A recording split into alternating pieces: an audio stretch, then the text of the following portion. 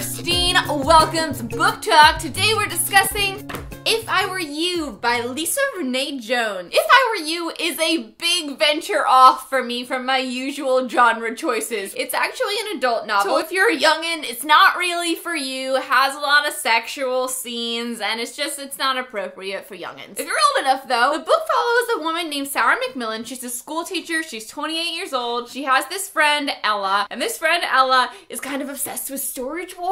I've never watched Storage Wars, so I don't know much about it myself, but what I've gathered is that, you know, the storage crates that you see in like movies and like, you know, scary places where they like hide human bodies because there's so many storage crates you'll never find them.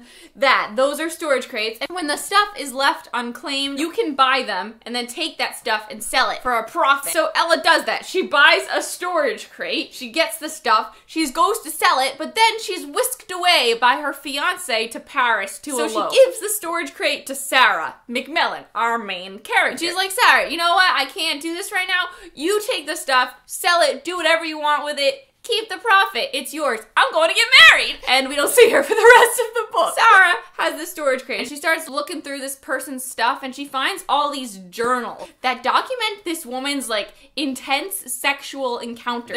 They're really shady and dangerous, and the man she's having these sexual encounters with is really aggressive and scary, quite scary. And the journals just end. Like, it ends during a passage. Like, she's writing and she stops. And Sarah's like, whoa, what the hell happened to this lady? These things that are going on with her and this dude seem really dangerous. And she starts hypothesizing, is this woman dead? Why is there a whole crate of her stuff in storage? She finds out that this woman's name was Rebecca and that she worked at this really nice art gallery. Sarah becomes obsessed with finding out what happened to Rebecca. So she calls this art gallery up multiple times trying to get a hold of Rebecca. And everyone's like, Rebecca's not in, Rebecca's not in. Sarah's sitting here like, oh, well, where the hell is she then? Who knows? And she actually decides she's gonna go to this gallery to a showing that they're having, attend the showing, and find Rebecca. Just, you know, to settle her nerves. So, like, to see that Rebecca is fine and dandy, and she's just making all this stuff up in her head. It's not a big deal. She goes to the freaking gallery, asks around about Rebecca, and no one's seen her for months. She's been on this extended vacation with her rich, wealthy boyfriend,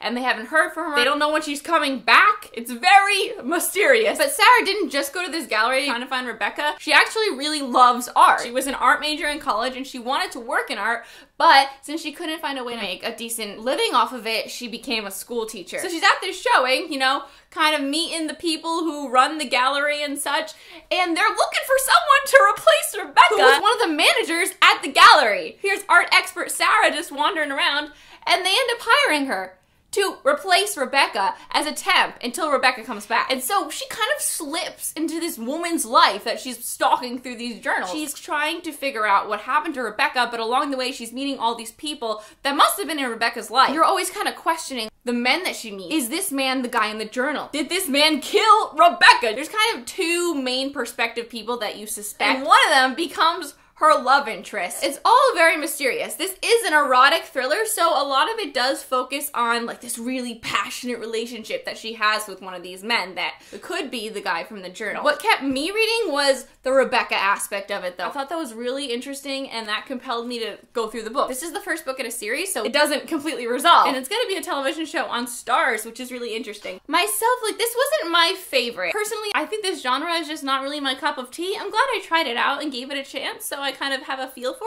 it, but it's more focused on these like passionate relationships. There's a lot of lust, but there's not a lot of groundwork and cutesy discussion and learning about the characters' lives and what TV shows they like. Like, I personally really like reading about nerdy, cutesy dates and having witty, fun dialogue between the two love interests. This is all passion and throwing people against the walls, and that's all fine and dandy, but it's so much of the book. And I like there to be a nice balance. All the characters, like the males, are really masculine. They're like manly men and they're really dominant.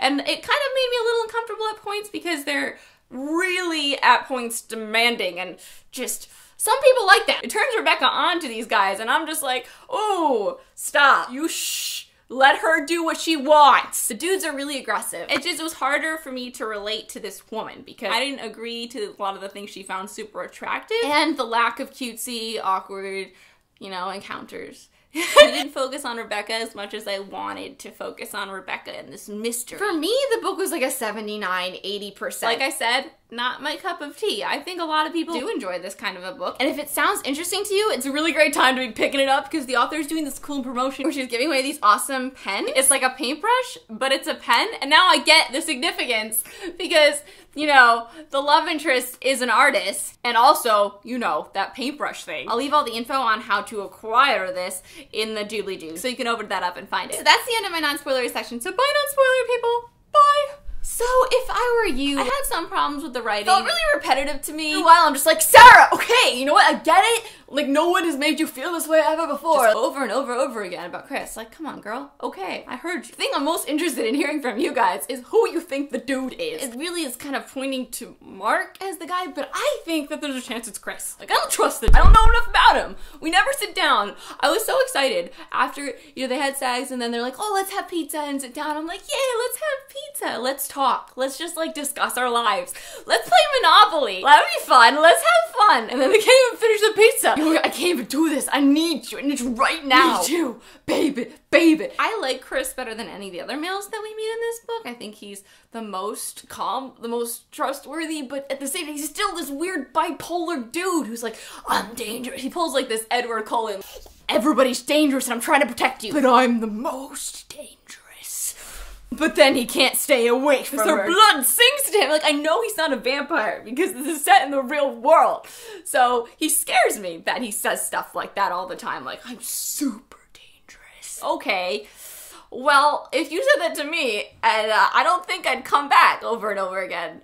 Over and over and over again. Like, he said it lots of times. And she's like, I'm not running. And I'm like, you know what, I think you might want to. I think you might just want to second guess this judgment. So that was stressful just the whole time. I'm thinking like maybe Chris is gonna stab her any second, you know? I feel like there's a murderer about because we don't know what happened to Rebecca and it just like really feels like she's dead. At one point I actually theorized that Ava was Rebecca.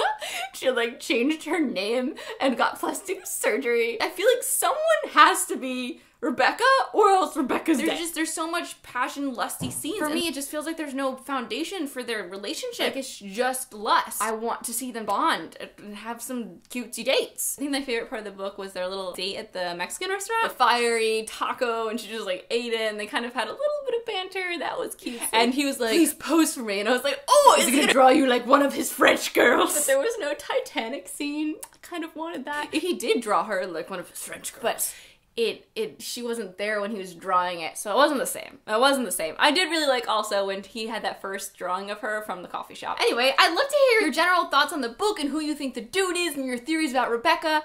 I'm Christine. Thanks for watching. I'll talk to you next time. Bye!